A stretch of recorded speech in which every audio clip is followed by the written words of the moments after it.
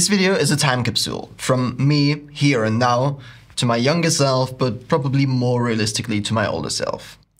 One day, in retrospect, the years of struggle will strike you as the most beautiful, as Sigmund Freud said.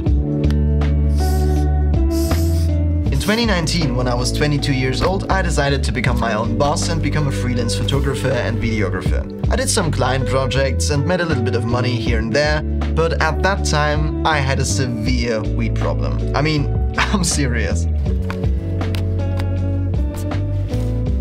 Worst of all, I was 20,000 euros in debt. From that time, my living room was a guitar store.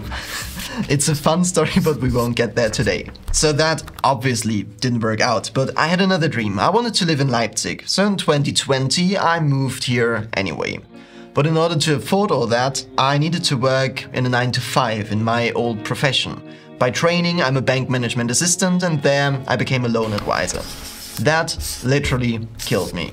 Up until this time, my life was just a sequence of fuck-ups. I struggled a lot and eventually enrolled at uni.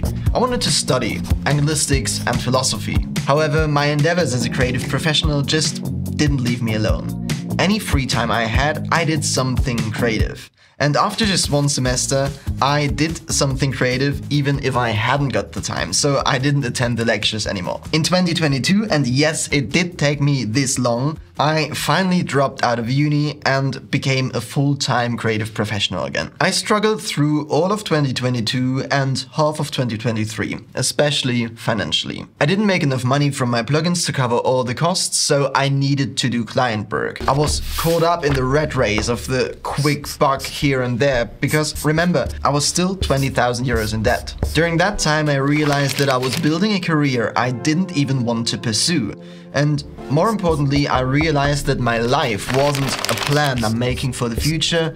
My life is actually what I'm doing each and every day when I get up. Occasionally, I uploaded a video to YouTube because deep down, I always knew that this is the job I want to pursue. In late 2023, I decided to stop taking on client work. I wanted to do YouTube full-time. For real this time. So my girlfriend and I came up with an agreement. By May 1st of 2024, I have to be able to pay myself a minimum wage. In Germany, this is 1,400 euros. The overall business costs to keep the lights on are about 1,600 euros at the time of filming. So this means I need to make 3,500 euros in revenue at the end of April. To achieve that, I came up with a 3-step plan. Number 1, consistent uploads to YouTube.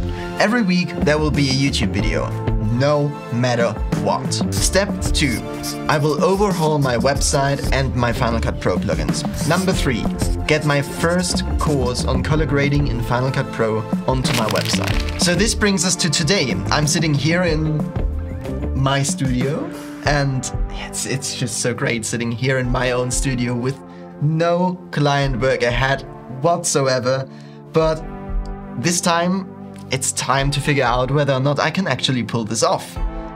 And it's pretty scary.